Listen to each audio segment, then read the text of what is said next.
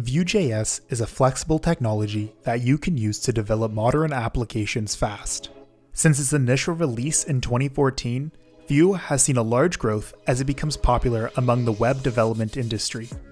This is because it offers some nice benefits when compared to other frameworks. In this video, we'll go over the benefits of the framework and give 6 reasons why you should choose Vue. If you're new around here, don't forget to subscribe and check out some of my other Vue.js content. One of Vue's most distinct features is its reactivity system. Reactivity is a programming paradigm that allows us to adjust to changes in a declarative manner. This means that when you set variables in Vue, it will automatically update the user interface. This makes state management simple and intuitive.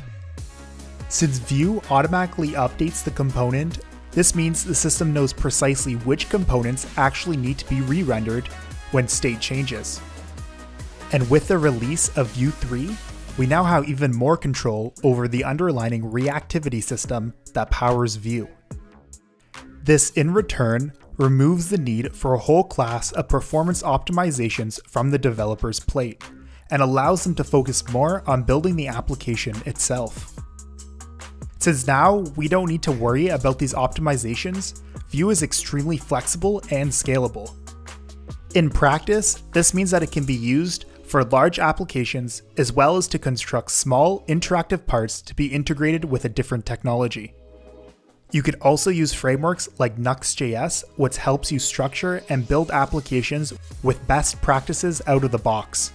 In other words, it could be anything you need it to be. Either just a library in your project, or a fully featured framework used to build an entire product. Before I started using Vue, I would frequently get frustrated with the number of choices I had when creating a project. Vue provides official support for several essential add-ons, including Vue Router for client-side routing, Vuex for state management, Vue Test Utils for unit testing components, Vue DevTools, browser extension for debugging, and Vue CLI for creating projects.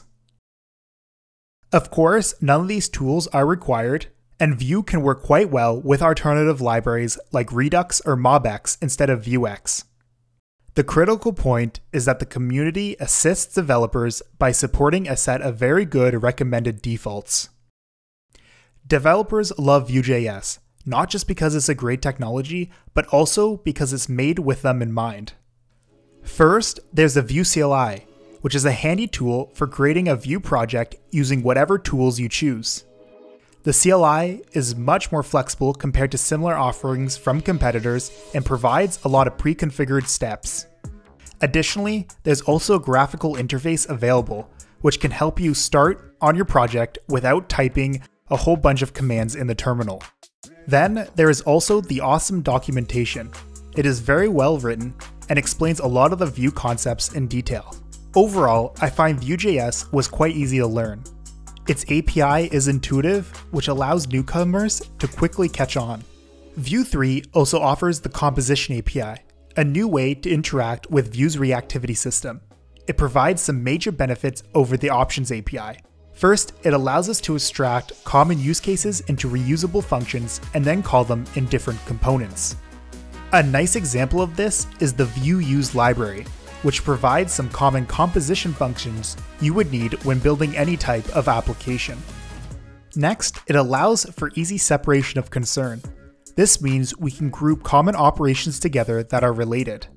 This way, when a developer comes to look at the code, they know exactly where to find what they are looking for. Overall, I really enjoy working with Vue.js. When it comes to building an interface, I spend less time wrestling with configuration, APIs, and worrying about re-renders that I actually get to spend time on the things I enjoy. Overall, if you're considering creating a new project and you don't know which framework to use, I highly recommend Vue. I hope the reasons that we went over in this videos helps reinforce what I'm saying. Thanks for watching. Don't forget to subscribe and check out some of my other Vue.js tutorials. I also have a growing community over on Discord. I recommend you go check it out. Hope to see you in the next one.